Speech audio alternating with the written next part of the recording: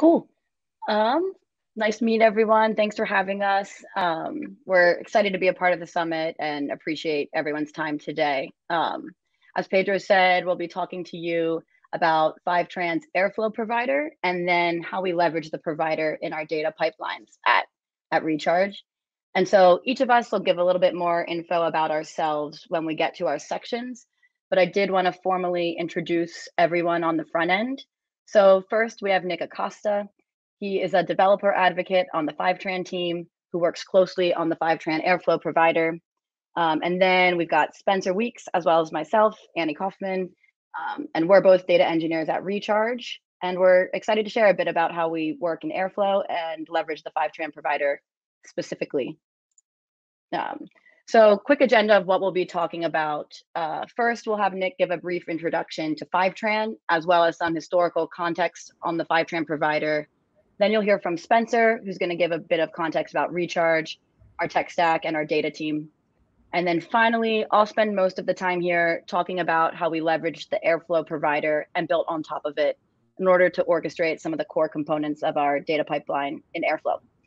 So I'll hand it off to Nick to get us started. Thanks, Annie. So my name is Nick Acosta, and I'm a developer advocate at Fivetran. If you're unfamiliar with Fivetran, Fivetran provides automated data ingestion via built connectors from many sources into a variety of data warehouse destinations to power your data movement with automation, scale, and security. I'm happy to say that this is Fivetran's second year sponsoring Airflow Summit. Last February, we built the Fivetran Airflow provider to bring its automated data ingestion to Airflow developers. I introduced the Fivetran Airflow provider and discussed how and why to use it at last summer's Airflow Summit. And a recording is linked on this slide or really easy to find. But since then, over 103 different organizations have managed over 600 data pipelines with the provider, moving over 12.5 billion rows of data through Fivetran in Airflow, including Recharge. But before I hand it off to them, I wanted to let everyone know about some new developments with our provider. We're currently working with Astronomer to add asynchronous functionality via deferred sensor. If you'd like to know more about deferred operators and sensors, there's a session on deferred operators and sensors last night at the summit, and there is another one tomorrow night, I believe, as well. Basically, a deferred sensor will monitor Fivetran status asynchronously, allowing Airflow to perform other tasks as it waits. I'm really looking forward to getting that out soon. But in the meantime, let's hear from Spencer and Annie on how Recharge is using Airflow. Thanks, Nick. Yeah, so first off, what is Recharge? We are the leading subscription management solution, helping e-commerce merchants of all sizes launch and scale subscription offerings. And that's really true. Like, of all sizes, we see some extremely large merchants and some very small merchants. But we allow them to offer subscriptions. We have over 15,000 merchants, 50 million subscribers, over 200 countries. We've processed over 10 billion in transactions. We're also a remote first company with over 500 employees across 15 countries. So I'm coming to you from a Starbucks in Boston because I travel full time. And internet at my campsite is unreliable. So, yeah, what drew me to Recharge personally is a chance to work on embedded analytics. We use Looker to power those, but yeah, I wanted to work on analytics that were loading in and out and presented to our customers, and Recharge gave me that opportunity. So I've been here a little over 2 years. And I've been acting as our data engineering tech lead for the last about 12 months or so. So our current team, there are 7 data engineers, 12 analysts, and 3 data scientists. We use Snowflake as our main data warehouse. We use Snowpipe, and we're excited to try out Snowpark now that it supports Python. We have Looker, as I mentioned, and that powers our embedded analytics, as well as some internal business intelligence reporting that we're doing. I'm also a huge fan of dbt. We're using the open source version, and data engineering manages a Docker image for consistency across any machine or place where DBT is being used. And about 15 months ago, we rolled out Fivetran to replace Matillion. We found that Fivetran was just a great off-the-shelf solution that played nicely with our tools and works really well with Snowflake. We've also found that the partnership between us has been very collaborative and responsive. On new features, they ask for feedback. We've met with quite a few of their product managers to provide our experience using their features. And we've really enjoyed being able to rely on them for all of our extraction. We are a GCP shop, so we're using tools like Dataflow, PubSub, Cloud Functions, and Cloud Storage. And then with Airflow specifically, we started using Astronomer. When we first needed an orchestration tool, we were told by our DevOps team to like self-serve and figure something out. So Astronomer allowed me as a data engineer to spin up Airflow. It was completely managed and everything was taken care of. Eventually, we did shift over to Composer V1 within GCP, and we are in the process of migrating to Composer V2. Astronomer has since rolled out some GCP support with their cloud offering, so it's definitely a compelling offering. Something within Airflow, obviously using providers, it's a lot like finding a reliable Python library to reuse and build on top of. So Annie's going to go into that a little bit more in this presentation. But we also do use Terraform, and we already use it today for everything in Google Cloud, and we're rolling it out for Snowflake and looking into providers for both Fivetran and Looker as well. So I've been working with Annie since I started. Originally, she was an analyst, and she's since transitioned over to the data engineering side. So I'll hand it off to her.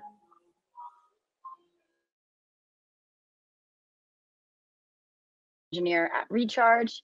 I work closely with Spencer on our data pipelines. I'm based in LA, and I've been working remotely at Recharge for about 3.5 years now. As Spencer mentioned, I did come in as a data analyst, and I worked as a data analyst for about 2 years before moving over to data engineering. So I've been working as a data engineer for a little over a year, but still feel pretty green, but that probably will never change. So today we're going to talk about the Fivetran Airflow provider and how we use it at Recharge. Before I dive in, I wanted to share a brief outline of what I'm planning to go over just to stay organized.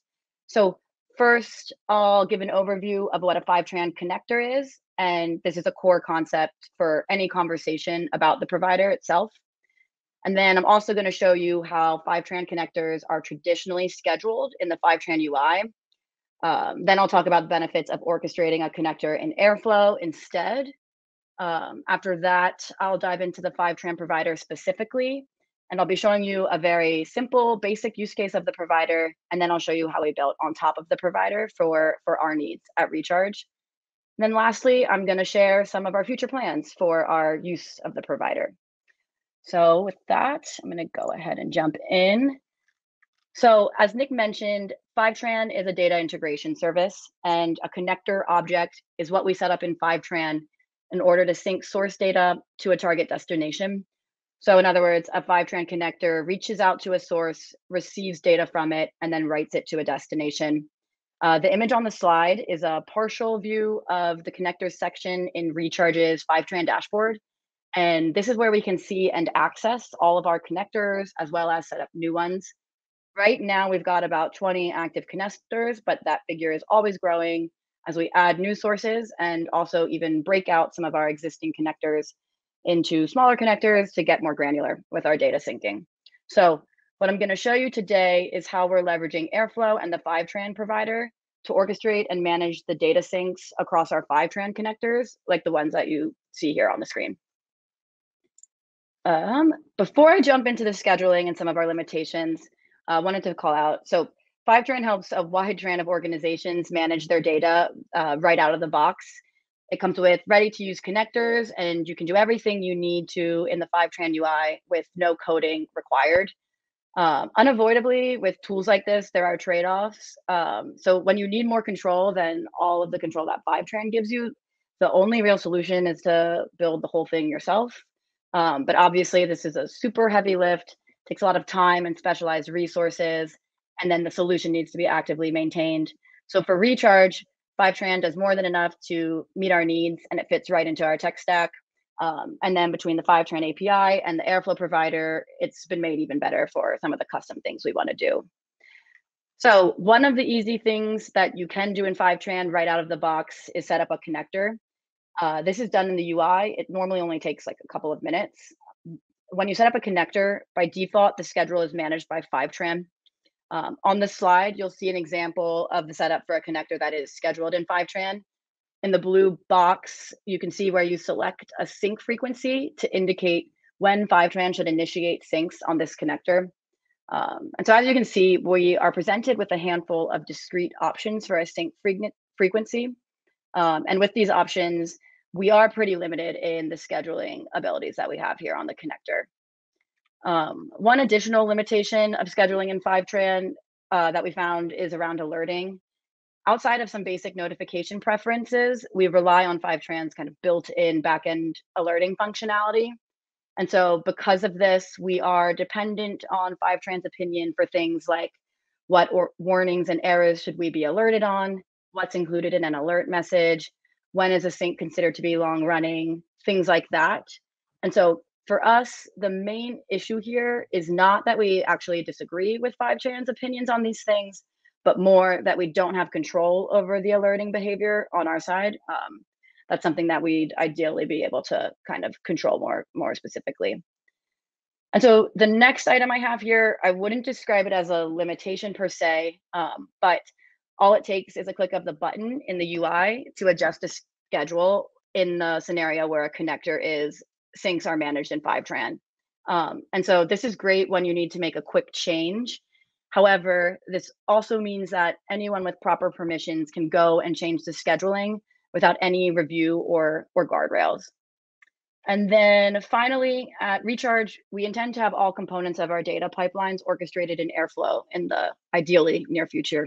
And so with connectors scheduled in Fivetran, we're still stuck in the position of having different components in different places in terms of scheduling. And this is not ideal for many reasons.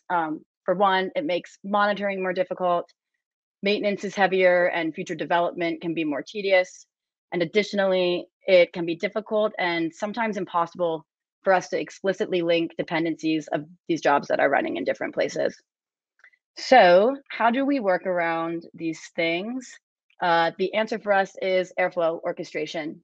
So main point I want to make here is that Airflow orchestration removes many of the limitations that we see when we're scheduling a connector in Fivetran. So for each of the negatives that I called out on the previous slide, we've got a positive here that was unlocked when we began orchestrating the connectors in Airflow. So first, we've got increased flexibility in our scheduling. As I'm sure everyone here knows, in Airflow, the schedule interval DAG argument receives either a cron expression or time delta object. So with this, we can get more granular and particular for our sync scheduling across our connectors. On the slide here, you can see a snippet of the DAG code that we use. And so we're leveraging a cron expression, which allows for scheduling that is absolute and stateless. And that's exactly what we want. In addition to the scheduling, we also have increased control over alerting and the ability to create some custom alerting. We can define Airflow settings and DAG arguments like SLAs and execution timeouts to apply some basic alerting. At Recharge, we've also created custom alerting through a Python function that is called by a task in our DAGs here, and I'll elaborate on that a bit later. And then additionally, with moving into Airflow, this means that our Fivetran connector scheduling is code-based. So again, this is kind of neutral. It's more of a paradigm shift and not necessarily a benefit depending on the use case. But for us now, when someone wants to change the connector scheduling, they make a code change, push up a merge request to be reviewed by another person on our team. And in this way, it ensures that we're able to get a second set of eyes on these changes. However, the trade-off is this does mean that scheduling changes can take more time than when they were at the click of a button. And then lastly, with managing our connector syncs and Airflow, we're closer to having that unified place where all of our jobs, data pipeline jobs, are scheduled, which would allow for easier monitoring and maintenance. Additional development is simpler. And lastly, when we're in that setup, it will be easier for us to explicitly link dependencies. So those are some of the benefits of syncing our connectors through an Airflow DAG, but how do we actually implement it? For us at Recharge, the answer is by leveraging the Airflow provider, the Fivetran Airflow provider. And so bringing it back a bit, what is a provider? Providers are packages that allow us to extend core Airflow capabilities. So the Fivetran provider is a package from Fivetran and Astronomer that enables connector management in Airflow. In the Fivetran provider, you've got both an operator and a sensor to work with. So the Fivetran operator receives a connector ID and confirms that it exists. It then adjusts the connector so that it runs on a schedule defined by Airflow and not by Fivetran. And then finally, it calls for the start of a sync on that connector. Then you've got the Fivetran sensor, which monitors the status of a connector, and it allows the DAG to progress when data has completed syncing into the destination warehouse. So like other Airflow providers, this provider is open source. It's also actively maintained by Nick's team at Fivetran. So this means that we can benefit from Nick's team and other developers who might push modifications to the provider to improve upon it. It also means that as Fivetran's core product or API changes, they'll adapt this provider to accommodate. And so on our side, all that we'll have to do is stay up to date with the latest versions of the provider. So now first I'm going to show you a basic implementation of the Fivetran provider. And then from there, I'm going to show you how we built out on top of it. So here's a quick look at a basic use case. As you can see, we've got two tasks here. First, a task which executes a Fivetran operator to trigger a connector sync. Once that completes successfully, the next task executes a Fivetran sensor, which monitors the connector until syncing is complete. This is a super simple DAG that does successfully manage a connector's syncs.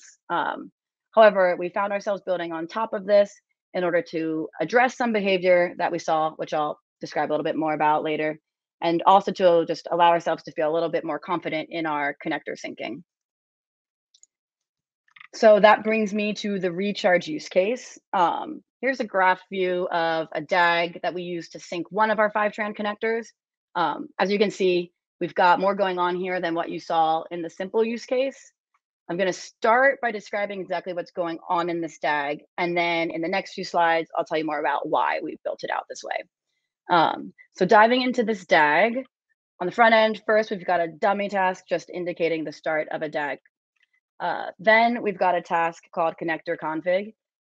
This task pulls the internal Fivetran connector ID based on a recognizable connector name and based on the environment in which the code is running.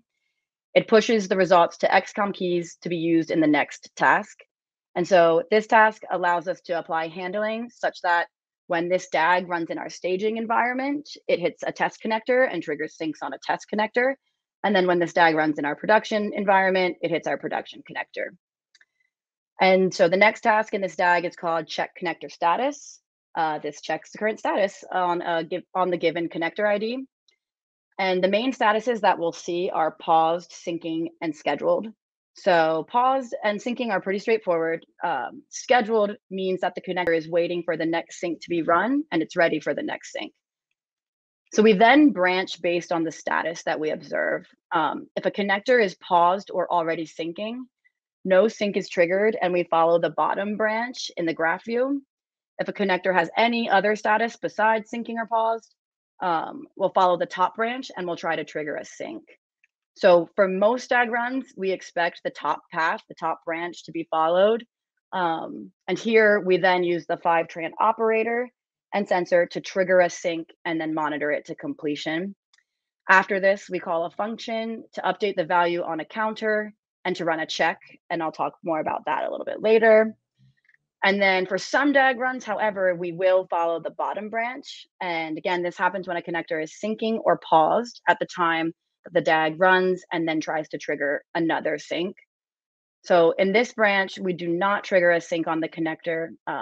We do update a counter and run a check, and then we allow the DAG to complete successfully.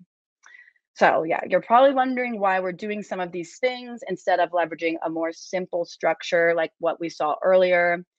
And that brings me to my next slide. So before we moved our connector syncing into Airflow, we wanted to do some testing to confirm the behavior of the Fivetran operator and sensor in scenarios that we've seen impact our syncing in the past. So one of these considerations that we had was what happens if someone pauses a connector in the UI.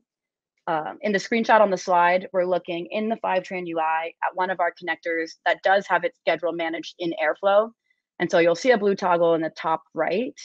And to pause and turn off a connector, you just simply click that toggle.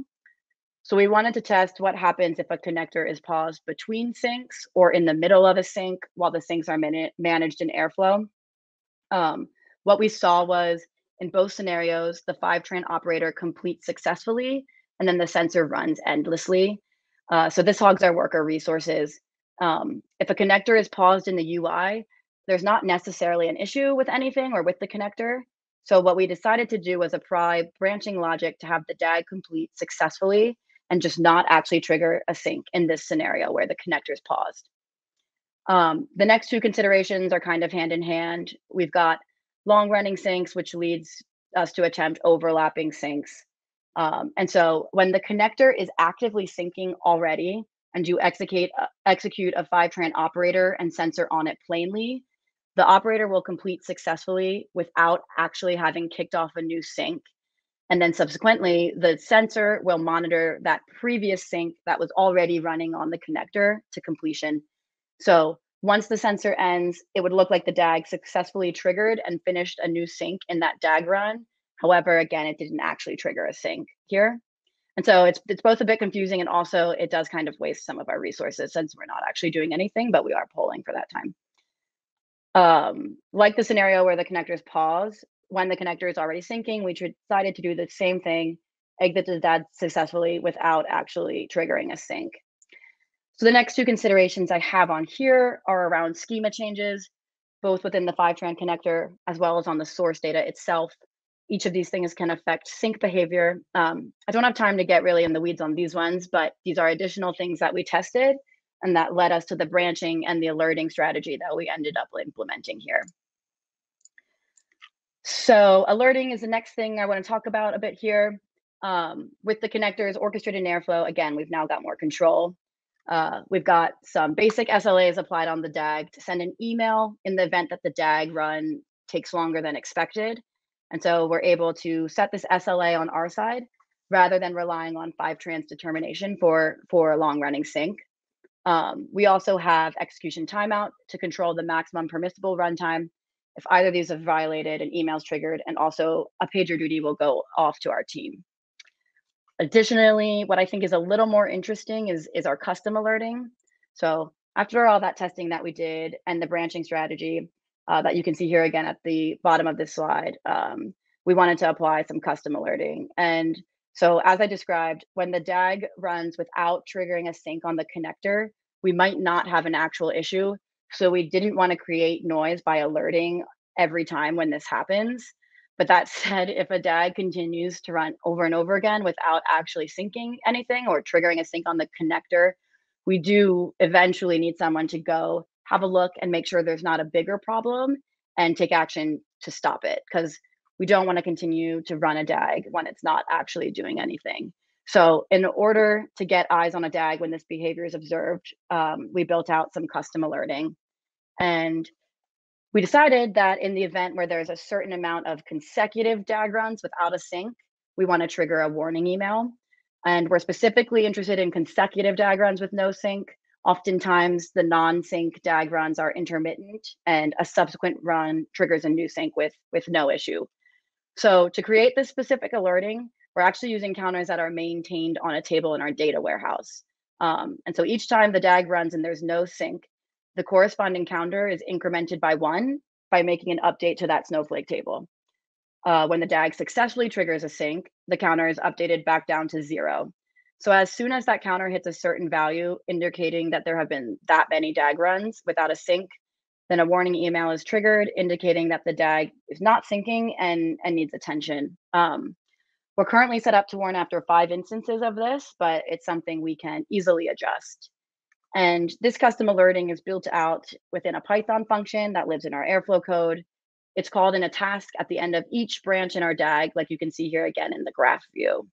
And so in general, this alerting allows us to feel a lot more confident in our data syncing. I did want to take some time and call out a couple nuances.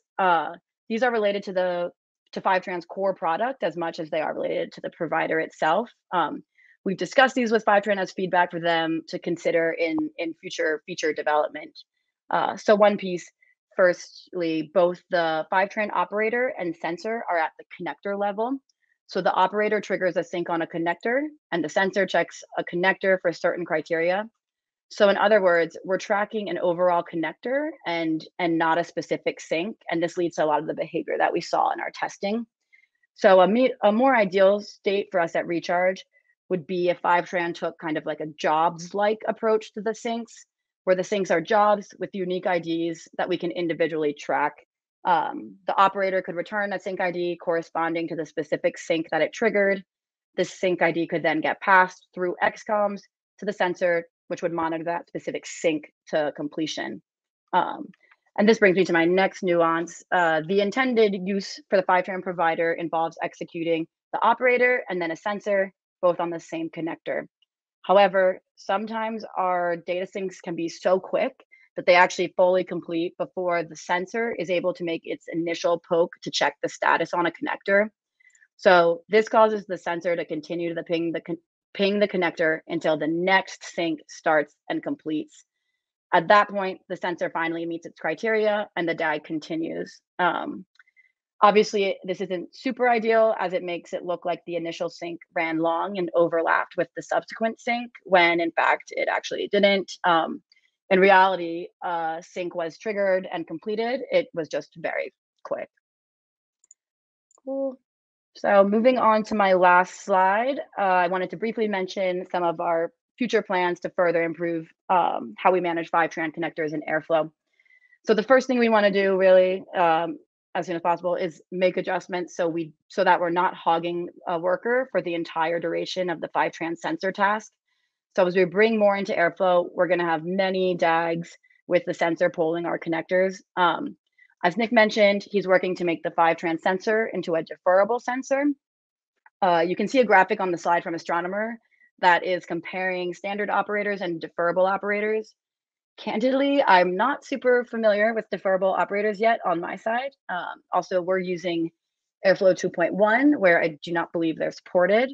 But like Nick said, there's a couple presentations about them at this summit, so definitely check those out if you're curious. But in general, with deferred operators, worker slots can be released while polling for the status of a job on an external system. So this would free up our worker resources and allow us to utilize those resources more effectively. In lieu of a deferrable operator, we've also considered adjusting the sensor to run in reschedule mode. When in reschedule mode, the sensor task frees the worker slot when the criteria is not yet met and it's rescheduled for a later time. So we haven't adjusted this yet, but only because we would want to do some additional testing before we implement. But hopefully we'll be able to leverage a deferred sensor instead.